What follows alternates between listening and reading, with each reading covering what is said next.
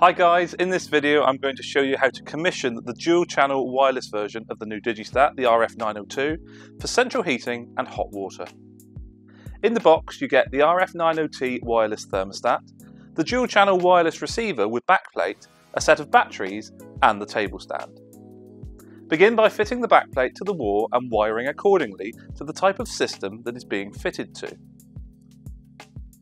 It is important that you don't put the batteries into the thermostat before the receiver is powered, otherwise the auto pairing will time out and the units will need resetting. Power up the receiver and both indicators will alternately flash between green and amber. This is pairing mode. Now insert the batteries into the RF902 and it will begin to scan.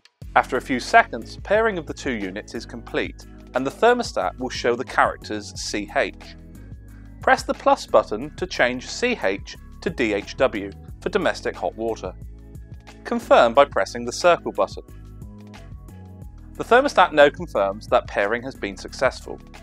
The LEDs on the receiver have stopped the green and amber flashing, and the thermostat now shows the ambient temperature in the room.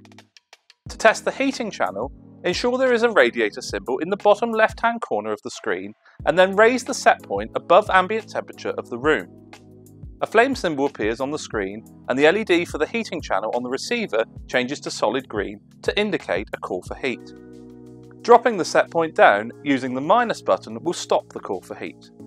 To change to hot water mode, click the settings button and the radiator will begin to flash.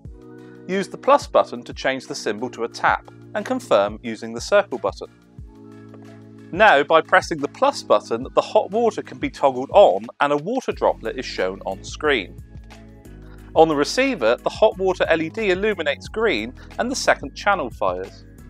By pressing the minus button, the hot water can be toggled off, the water droplet disappears and the green light on the receiver goes out. When the receiver and thermostat are paired correctly, clicking either of the override buttons on the receiver has no effect.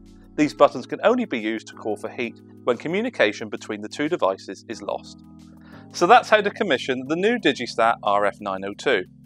For more information on this product, head over to the Drayton website and don't forget to check out the other new Digistat videos, including the reset procedure on the Drayton Heating YouTube channel.